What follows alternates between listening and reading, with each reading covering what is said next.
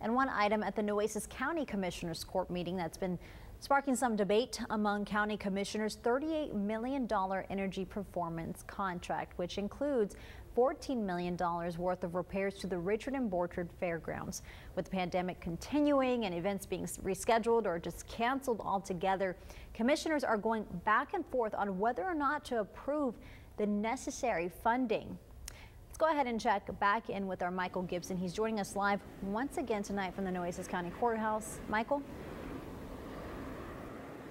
Well, commissioners, along with County Judge Barbara Canales, feel that now is the time to get a lot of these projects done because the county has simply delayed too much of this maintenance work and too many of these repairs, and now they say they've got a big mess on their hands. Here's some of the stuff we're talking about. You know, there was $100 million in capital improvement cost that the county had identified. Now, that list was eventually knocked down to $38 million in total, and they really focus on the courthouse, the jail, the annex, the juvenile detention center, and the fairgrounds.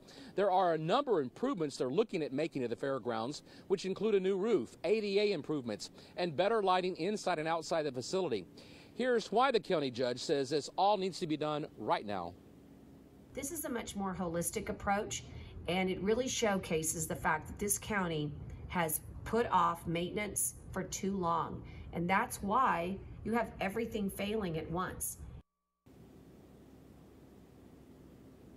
Commissioners did vote to approve the deal. The next step is to try and get the best financing deal that they can find to make the repairs largely to failing electrical, mechanical, or plumbing issues. Now, that's because this deal really hinges on finding a great financing deal because the company, ABM Building, who is doing this deal, says that if it can get low enough rates, it could save the county $7 million in total, which they could use to pay back most of this loan that they're going to have to get to do what they say have been a number of mechanical, electrical issues that has just simply been ignored for too many years.